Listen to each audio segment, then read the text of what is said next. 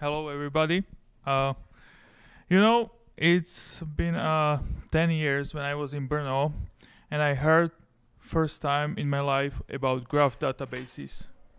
And now I'm here speaking in Brno again, or instead I'm speaking, and I'm going to speak about the graph databases, which are a really big part about my life. I am author of the PHP Bolt protocol library for communication with graph databases. If you don't know specifically what it is, it's not a problem. It's just a standard for communication with the graph databases. I have received a Graphy Award as most valuable player in ecosystems for this driver, and it's used by big companies like Adobe, and dozens of millions users are flowing through my driver. I am also a Neo4j certified professional, and I have many years of experiences in different areas of software development, game development, automatization, and some other stuff. So in the beginning, I think I should say what are these graph databases. There are different types of databases. It depends how we store the data in the database. We have the typical types you are probably familiar with is the key value like Redis. We have column family, which is traditional relational databases like SQL. And then we have some document databases like MongoDB. And last addition was the graph databases. So how the graph database store data? The structure is a little bit interesting because we have nodes, that's the circles, and we have relationships or edges, that's the arrows between them. So we can have every information stored as a node, and we can create how many relationships we want between them. It's very powerful and it's simple. And every relationship and every node can have properties, any kind of properties we want. So here is an example how the data stored in the graph database looks like when we work with them, when we visualize them. It's nice for presentation, but it's not very practical if you are administrators or software developers and you want to change something because you don't see too much information. It's very, very good for presentation. And also, what is interesting fact, many people think about graph database in relationship with data science, but that doesn't have to be true because it's still database. You can store data in it, and you don't have to use any data science or analytics or anything. I created many projects, and I use the graph database as a database, and it works great. So, because I created multiple projects, I met this problem many times, and I was not the only one. When I needed to change something, like some property on some node, something very simple task, but so different and so hard in graph environment because you have all this structure with nodes and you don't know where it is. So I was thinking about different approach to visualize the data. And you are probably familiar with something like this. It's a table style where you can just click into the cell and you can just change the data. It's very simple, and software developers and administrators are used to use this for decades. They are familiar with SQL for decades. And now we have some graph database and we have to learn something new. That's not very user-friendly or administrator-friendly. So I was thinking about that, and if you look again on this structure, we have nodes, and each node has a label. We can use the label as a table name, and the properties can be columns. So that means we have the table structure which we can visualize with the graph data. So I was putting down some list what I want to create. I wanted to create a tool which will visualize the data in table structure. And also I wanted it to be simple, like phpMyAdmin, if you are familiar with. It's very simple tool. You just deploy, run, and you can change the data. So I wanted something similar. You just grab, copy somewhere, run it, and change the data. That was my goal.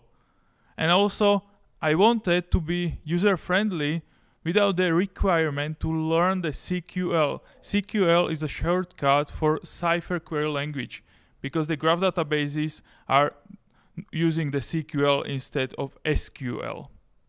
So I wanted to provide a tool which doesn't require the SQL knowledge, but still it lets you use the CQL if you need to. So I created a tool called cypherGUI. It took me some time, and I put down very interesting solution written in JavaScript, running completely only in front end. So you don't need any backend. You don't have to be online. You can just run it as a file. You just double click your HTML file, open it in the browser, and you can immediately access your database if it's in the same network, of course, or on the same computer. So this is how the landing page looks like. Very simple. It's database, so we just need some login informations. So if we log in, at the starting tab, we see currently existing nodes, labels, and relationship types, and we can click on any of it.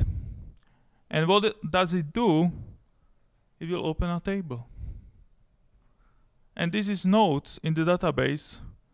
The element ID you can ignore. It's just something generated by the database itself. It helps to identify the nodes.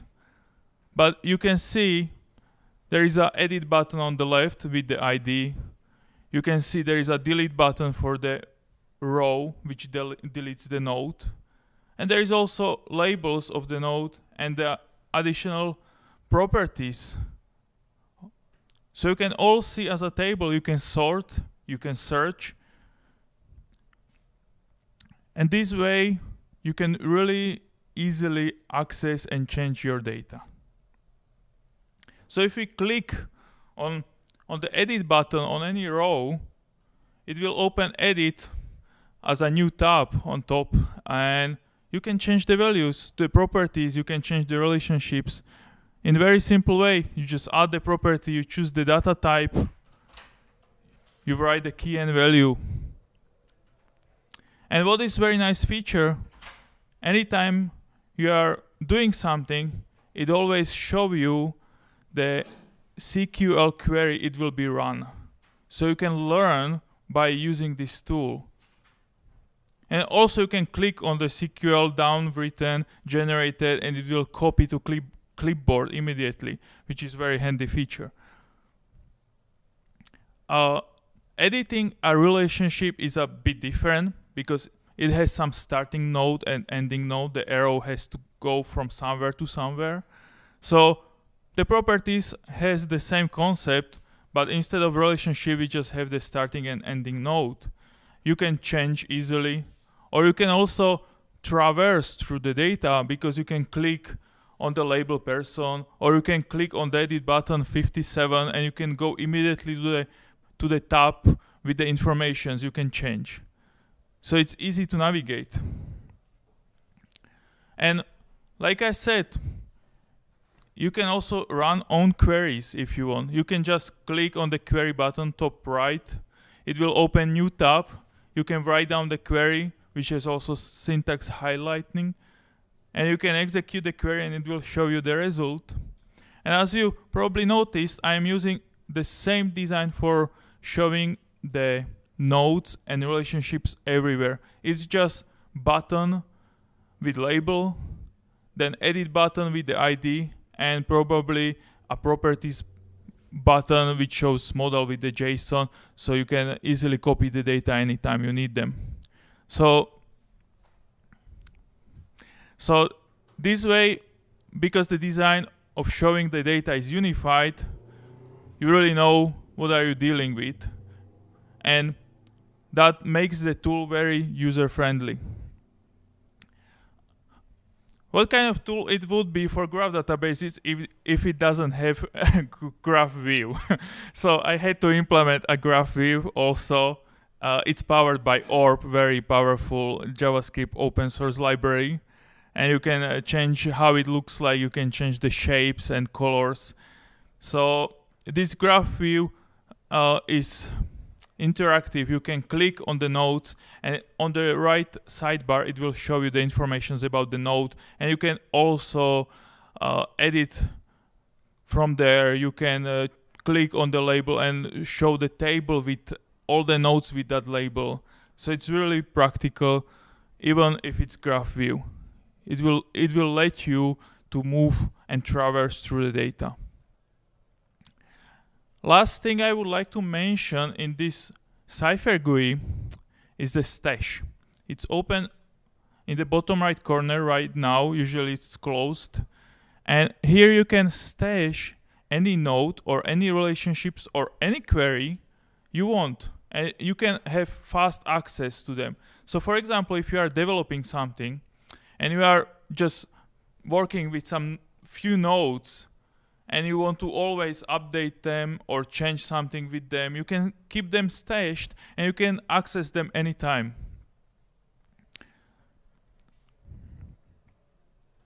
In the end, I will also show settings, because some people prefer to customize the tools. And what is nice thing, this cypherGUI is using the browser local storage. That means if you reopen the tool from the same URL, it remembers your data. So it remembers what you stashed. It remembers your open tabs, your written queries, everything. But you can also disable that function settings, which is not visible right now because this is old screenshot and that feature is new. So I'm glad you enjoyed my presentation about this tool. Graph databases are really powerful. I really like them. So I hope you give it a try. And thank you for your attending.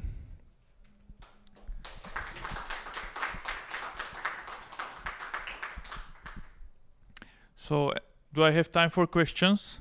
So any questions?